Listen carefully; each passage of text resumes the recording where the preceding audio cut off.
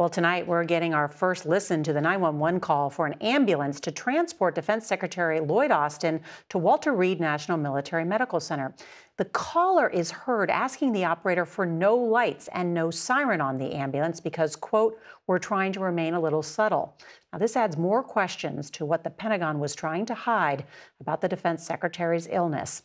CBS's Weijia Jiang reports from the White House. 911, where is your emergency? Tonight, the 911 call just obtained by CBS News reveals an aide to Secretary of Defense Lloyd Austin asked the dispatcher to keep the emergency discreet. Can I ask, can the ambulance not show up with lights and sirens? We're trying to remain a little subtle. Yeah, I understand. Yeah, usually when they turn into a residential neighborhood, they'll turn them off, but they're required by law to run with them with the main street. The operator then asks for details about Austin's condition. Did he pass out or does he feel like he's going to pass out? No. Austin was taken to the hospital on New Year's Day with an infection that stemmed from complications after surgery to treat prostate cancer nearly 2 weeks earlier. In a statement, Austin's doctor said the secretary had severe pain in his leg, hip, and abdomen. I'm just curious if we need them to take him to Walter Reed Medical. Is that a possibility?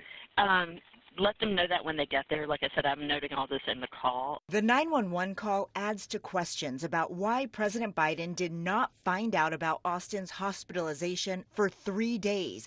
Neither did his deputy, who had taken over Austin's duties while she was on vacation in Puerto Rico.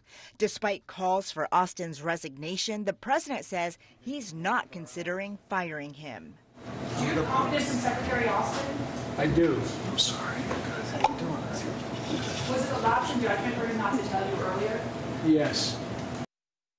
But tonight, the Pentagon has not responded to our request for a comment about that 911 call. The Inspector General, though, continues to investigate why it took Austin so long to disclose his hospitalization. Norah? Weijia Jiang at the White House. Thank you.